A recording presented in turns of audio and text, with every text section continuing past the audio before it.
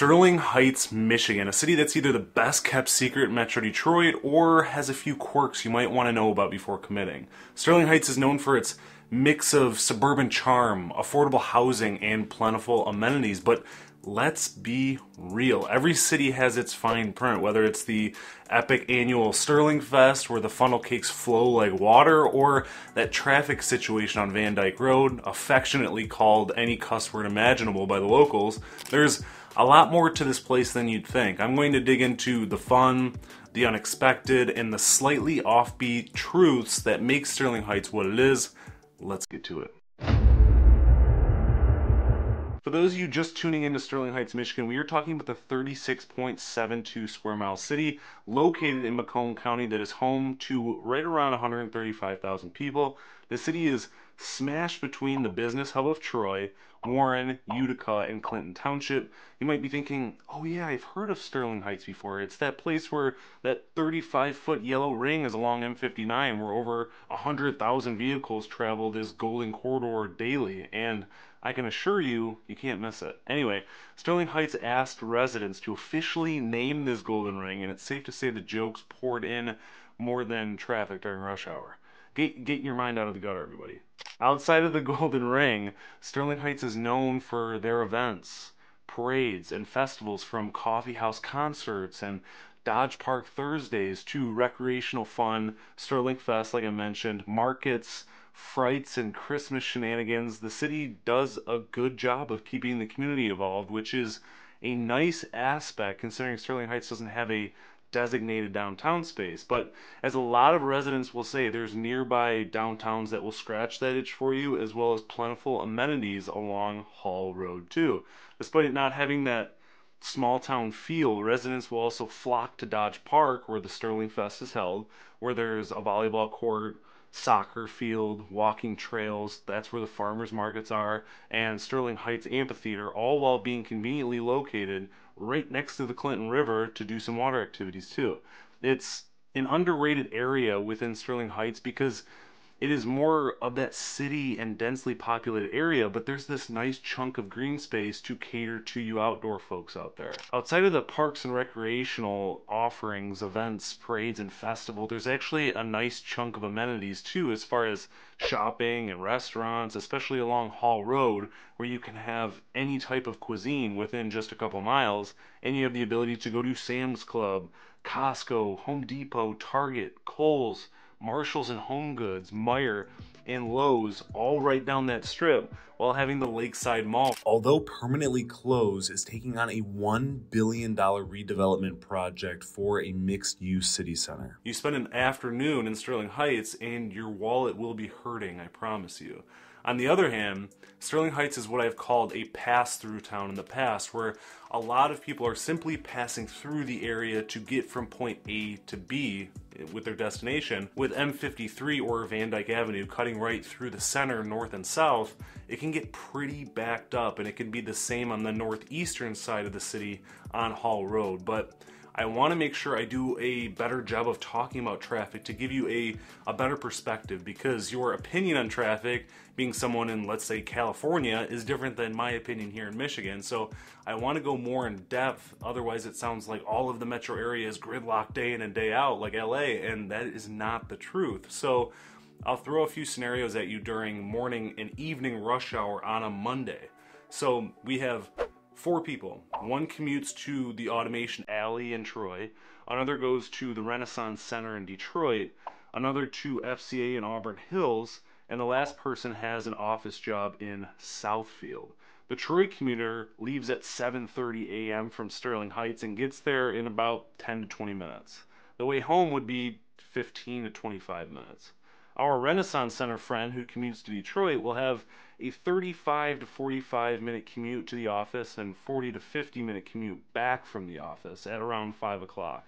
The Auburn Hills commuter to FCA will be 20 to 25 minutes to work and 25 to 40 minutes from work, and again, that's at 5 p.m.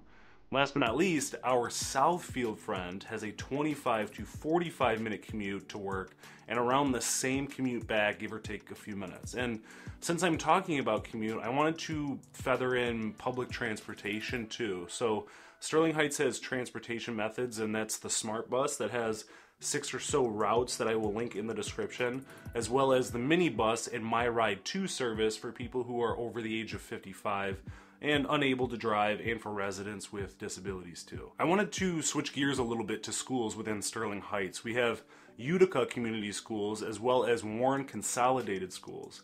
Utica Community Schools are ranked #1 best school districts in Macomb County according to niche.com, number 39 of 507 best places to teach in Michigan, number 40 of 517 districts with the best teachers in Michigan, and number 60 of 539 best school districts in Michigan. Utica Community Schools have earned an overall grade of an A-, which factors in academics, teachers, club and activities, sports, resources and facilities, diversity, college prep, administration, and food. The only thing keeping this grade from being better than an A- is the resources and facilities being at a C+. The school district does have programs, pathways for success, and athletic programs, but the facilities aren't as decked out as some of the other schools out there, and in this situation, you'd be getting better rated teachers for an athletics program that may not have all the bells and whistles. Warren Consolidated Schools, on the other hand, have earned an overall grade of a B- on niche.com, factoring in all those same categories I listed off, and this report card is slacking in the areas of clubs and activities, as well as resources and facilities. Some other notable rankings about Warren Consolidated Schools is they are number 21 of 522 most diverse districts in Michigan, number 106 of 482 best school districts for athletes in Michigan, and 224 of 517 districts with the best teachers in Michigan. And I will be sure to link more information for both of these school districts in the description below. Since we are talking about schools, if you're someone that has been watching my videos week after week, you'd know it's time to talk about property taxes. And as I mentioned time and time again, it's such a boring conversation to have, but they're incredibly important to shed light on in Michigan, and it can be the difference of you affording a home versus not. So with these two school districts comes two separate millage rates, the rate to calculate your property taxes. I will also be sure to link the thick PDF of the millage rates in the description so you can control F on your keyboard to see the rates in your areas of interest if you're curious.